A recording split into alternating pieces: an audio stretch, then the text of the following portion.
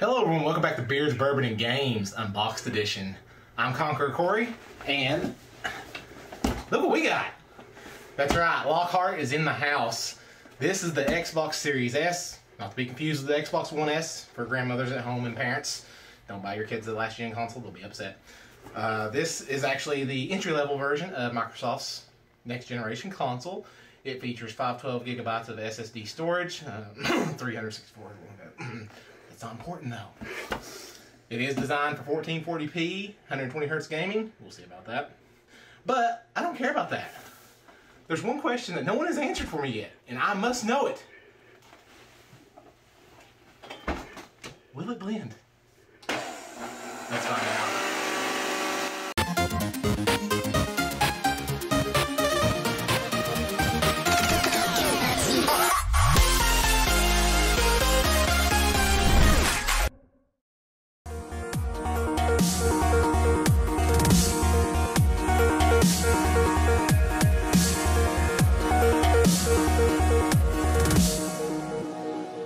I can't believe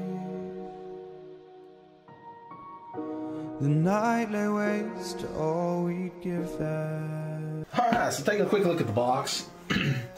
Not much to say about the front of it, give you some things. The key thing to remember about this console is it is a disc-free console. The whole point of this is to play nothing but digital games. And the main purpose of this is to really promote their Game Pass service.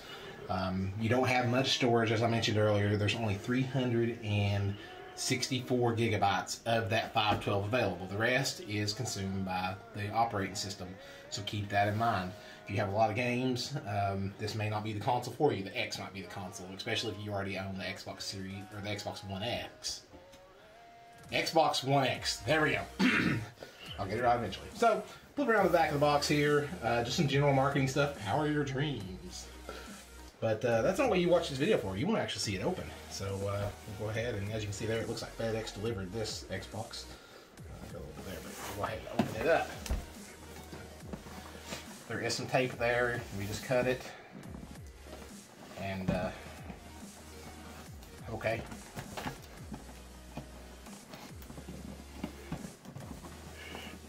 Oh, it helps if we get rid of the tape on the side.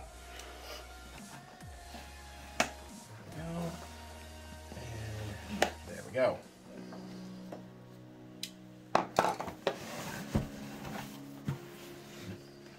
All right. Oh wow, that's smaller than I thought it was. So we'll go ahead and slide this off here. And this is the console. I've seen it online, but I didn't realize it was this small. I think it's tiny. This is it. This is the Xbox Series S. So we got our one USB port in the front. We got our syncing button, so sync to your controller. We do have hardware buttons this time, so it seems like Microsoft has opted to just not even try the touchscreen approach, which they did before. Boombox vent. On the back here, we have the Ethernet, two USB 3.0s, I think. HDMI out, and to the Xbox One owners, you will notice that the HDMI in is gone. Rest in peace. That feature is gone. All of the 12 people that use that will miss it. Then we have the storage expansion. Yes, this is a proprietary storage connector, and it cost $200 and what was it, Mike? $15? $219. So if you buy a lot of digital games and you don't want to download and transfer it, you may run into a problem here, because by the time you buy the storage expansion, you will already be in the Xbox Series X range. So just keep that in mind. But that's not what this console is for. This console is for the entry level, maybe the folks that just, you know, right now times are hard. The economy is hard. Parents just want to get their kids a next generation console, and if they don't care about using Game Pass or downloading digital, this is the answer. It's a cheap way. It's only $300 to get you in to some of the next generation gaming. So, alright. So, and of course we got our power connector, which seems like Microsoft has opted to go for universal to match with the Xbox One S and One X connectors. I believe you can actually, yeah, that's the same connector. So, cool. Alright, we're going to set this aside here. I can't get over how small that is. Alright, in the box also we have the HDMI cable. I always like the quality of the HDMI cables that Microsoft gives in their consoles. I don't know, they just feel like a step above the others for some reason. Of course, we have the power connector here. Nothing much to say about that. And here's the one I'm interested in now, is to see the controller. Open that up. Feel what this feels like. So it actually feels kind of like an Xbox One X controller. Oh, got batteries. But, ooh, I like that. I like that a lot, actually. So you're not really missing a whole lot here. If you've held an Xbox One X controller or one Xbox One controller, it's pretty much the same. Microsoft has kept that approach. Now they did change some things, that this trigger is textured now, which feels really good in the hands. It's one thing I've always liked Xbox controllers in the sense that they've always felt good in the hands. Even starting with the Xbox 360, it's just a comfortable controller design. Now, granted, some would argue that the PS4 has a very comfortable controller design, and I can't argue with them on that. It is a good controller. So I think we've come a long way when it comes to controllers. The trigger doesn't really have a click to it, but I don't think the last one did either. I don't know, it just feels a little spongy, the back trigger, so that's something I would like. I would actually like a little bit more tactile feedback like the shoulder buttons do, but I understand the decision for it. Keep it quiet. Joysticks feel really nice. The buttons feel nice. There is a new, I think that is an upload button.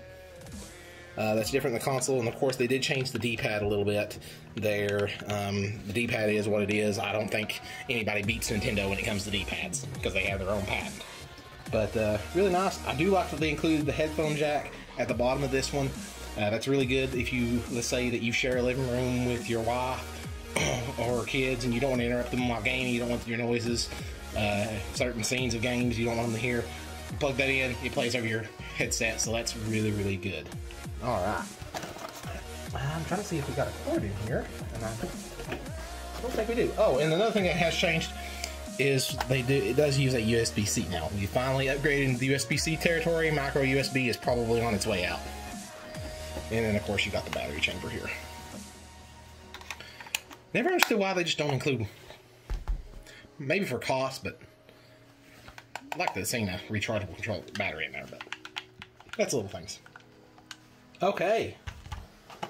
And that is all for the contents.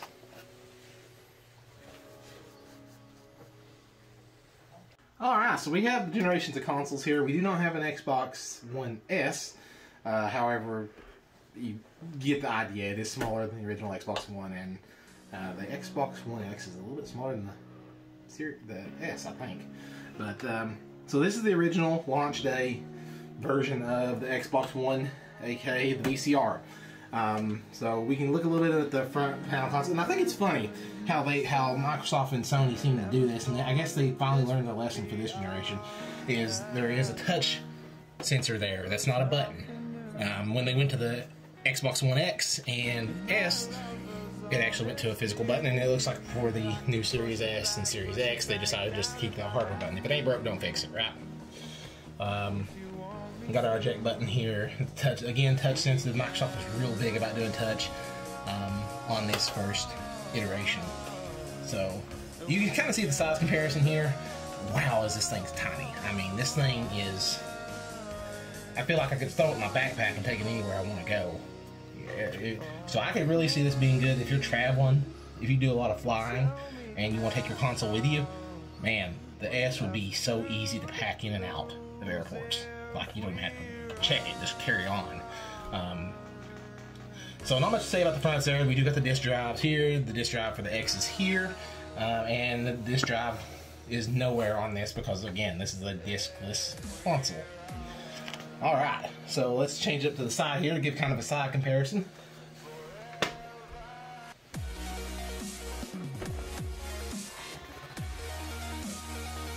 So as you can see, Microsoft has really gotten good at condensing down the size of their console. Hey, look at Dominoes. Very expensive Dominoes. So without me giving horrible sound effects, let's go on and go to the rear I/O.